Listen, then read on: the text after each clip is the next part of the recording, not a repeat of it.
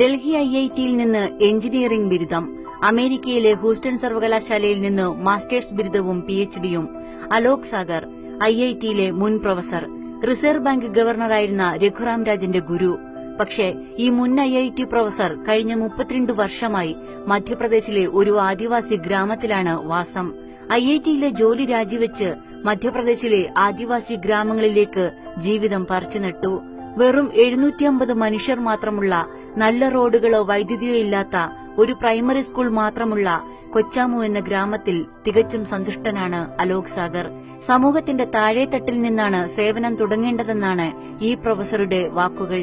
ഒരുപാട് പ്രശ്നങ്ങൾ അഭിമുഖീകരിക്കുന്ന രാജ്യത്ത് സർട്ടിഫിക്കറ്റുകൾ പ്രദർശിപ്പിച്ചും ബുദ്ധി തെളിയിച്ചും നടക്കുന്നവർക്ക് ആരെയും സേവിക്കാൻ സമയമോ മനസ്സോ ഇല്ലെന്ന് ഇദ്ദേഹം പറയുന്നു. 50,000-ത്തിലധികം മരങ്ങളാണ് അലോക് സാഗർ ഇതിനകം തന്റെ ഗ്രാമത്തിലും പരിസര പ്രദേശങ്ങളിലുമായി നട്ടുകഴിഞ്ഞത്. വിത്തുകൾ ശേഖരിച്ചും വിതരണം ചെയ്തുമാണ് ജീവിതം. അധികം ആരോടും താൻ ആരാണെന്ന് വ്യക്തമാക്കിയിരുന്നില്ല. അടുത്തിടെ നടന്ന തദ്ദേശ തെരഞ്ഞെടുപ്പിനോടനുബന്ധിച്ച് അലോകിന്റെ മേൽ ചിലർ സംശയമുന്നയിച്ചു. അതോടെ സുരക്ഷാ കാരണങ്ങളാൽ ഗ്രാമം വിട്ടുപോകാൻ ജില്ലാ ഭരണകൂടം ആവശ്യപ്പെട്ടു. ഇതോടെ താൻ ആരാണെന്ന് അദ്ദേഹത്തിന് പറയേണ്ടി വന്നു.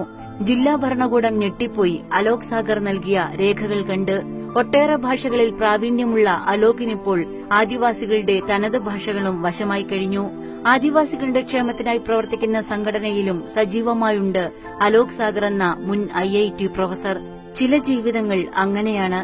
നിർവചനങ്ങൾക്കുമപ്പുറം അത് സ്വജീവിതം ധന്യമാക്കും.